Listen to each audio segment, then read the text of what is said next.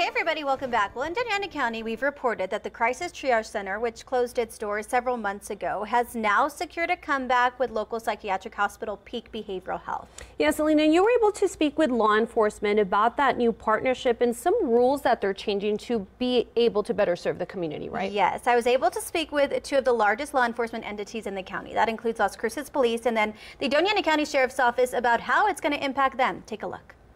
We are looking forward to the law enforcement portion of it to cooperate fully in getting people treatment instead of incarceration. Is going to be a big plus for the county. Commissioner Susana Chaparro right there, highlighting the need for the Crisis Triage Center, specifically for law enforcement to utilize in Doña Ana County. But for the Doña Ana County Sheriff's Department, Sheriff Kim Stewart says that need was easier said than done because they weren't allowed to take people who didn't want to stay. They could not take those in protective custody. And we tend to encounter people where we do more often protective custody than not. Now that the Crisis Triage Center is preparing to reopen following a new contract with local psychiatric hospital Peak Behavioral Health, the county's Health and Human Services Director Jamie Michaels says that issue is being addressed. She says when it reopens, we can do both voluntary and involuntary admissions. It will be much easier for all law enforcement, including the Sheriff's Department, to utilize the facility. While Stewart says DASO only utilized the triage center about 15 times last year, data shows Las Cruces Police took 178 people.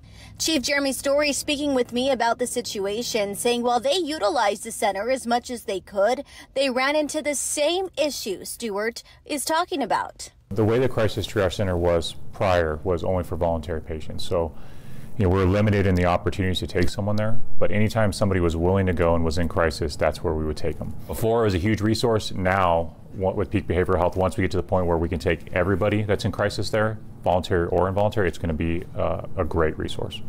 That's something we've been trying to do for like 3 years.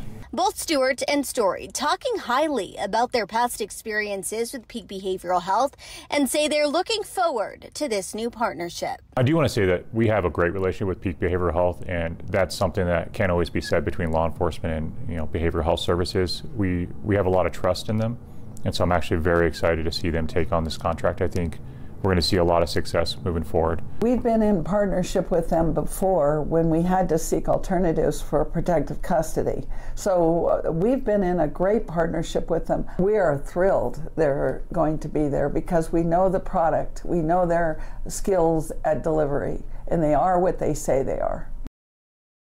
Some good changes coming there in Las Cruces. And Selena, when is the triage center actually going to open? Yeah, I followed up just yesterday just to make sure that we have the most current update for you guys at home. The county already, we know, got the green light from county commissioners who had to vote on this new partnership. So currently, the county tells me it doesn't have a timeline or an opening date as they are still finalizing some final details and going through the licensing process. But as soon as we have an update for you, you can count on us to bring you the latest both on air and online at